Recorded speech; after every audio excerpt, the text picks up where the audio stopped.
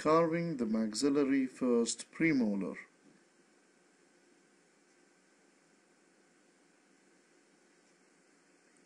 After making the block of wax or soap, we mark the labial or buccal surface, draw the midline, which will extend to the palatal surface.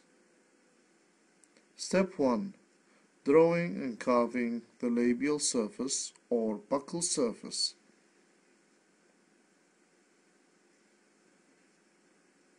This is the buccal surface of the maxillary first premolar. The crown is 8.5 millimeters long, while the root is 14 millimeters long. If we draw a bisecting line that bisects the crown, notice that the apex of the root is about 1 millimeter distal to the line. The peak of curvatures, both medial and distal, are at the same level, which is within the middle third. It is about 4 millimeters from the tip of the cusp.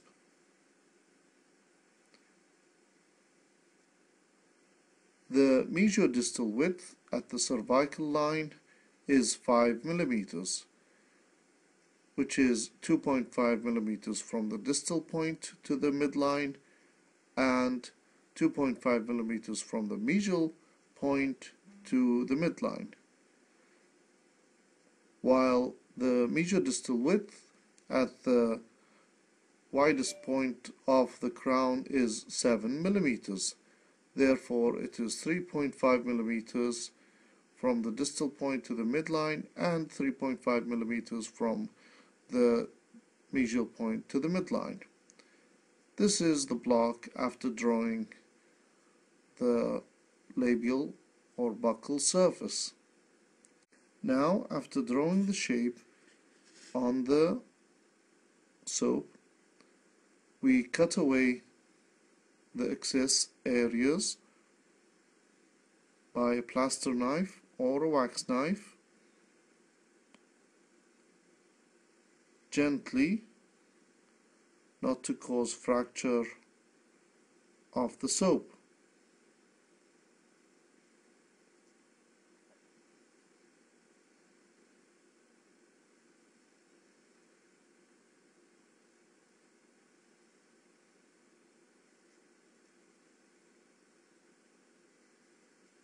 These areas should be removed.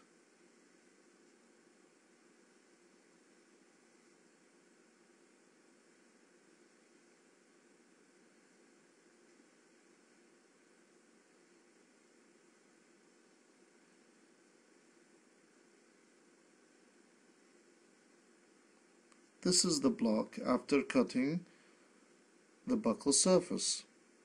Step 2. Drawing and carving the medial surface. The peak of curvature, labially,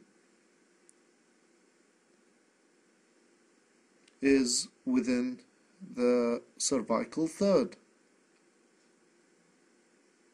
while the peak of curvature, palatally, is within the middle third.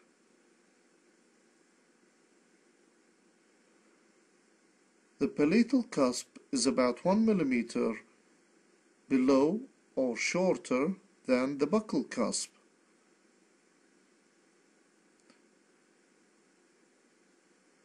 The buccal palatal dimension at the cervical line is 8 millimeters, while at the crown it is 9 millimeters.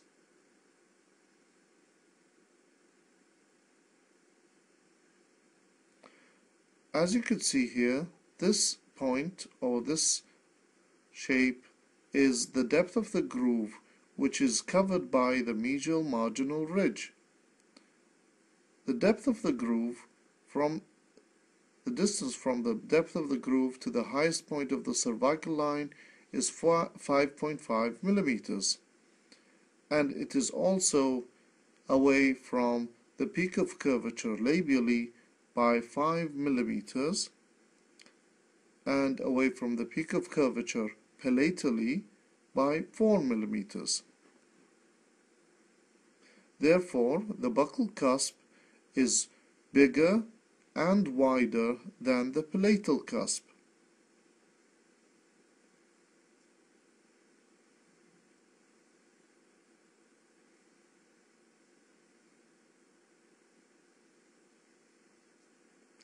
A bisecting line which bisects the crown or divides it in half, we'll find that the depth of the groove is exactly 0.5 millimeter away from the bisecting line. Now, after drawing these, we cut away the excess areas in the same manner that we did with the labial or buccal surface.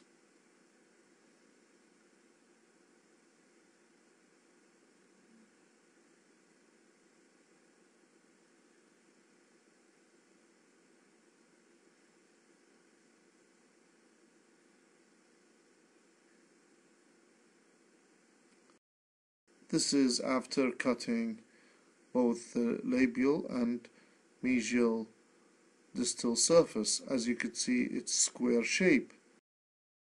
Step 3. Drawing the occlusal surface and rounding the corners. This is the shape. Notice the difference between the final occlusal surface and the shape we have obtained. The shape is rather angular, as you could see here. It has a lot of sharp or a lot of sides.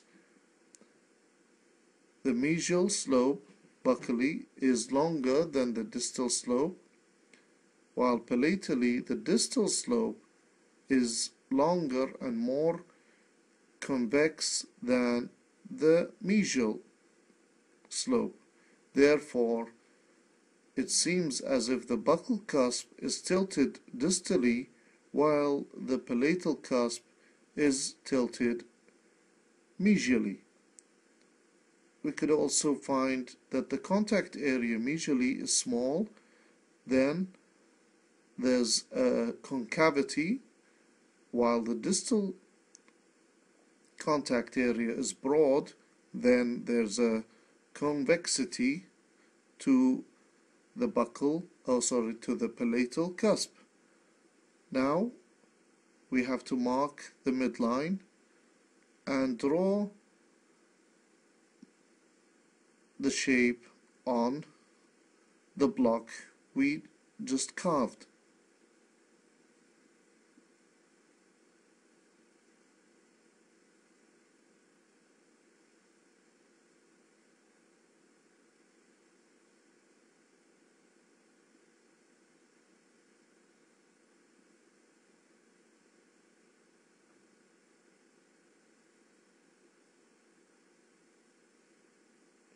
These areas should be removed while rounding the corners of the block. This is also done by a wax knife or a plaster knife, and carefully doing it from the root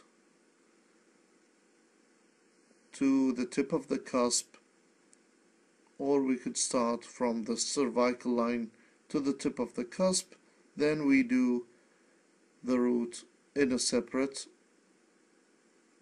motion.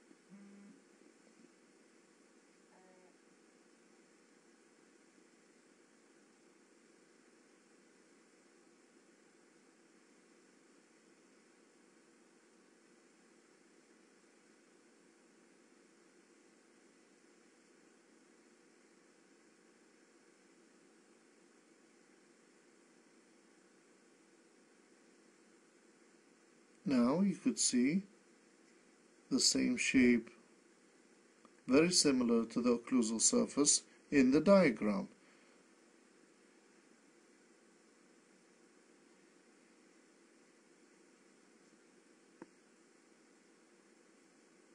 Broad distal contact area and a small medial contact area.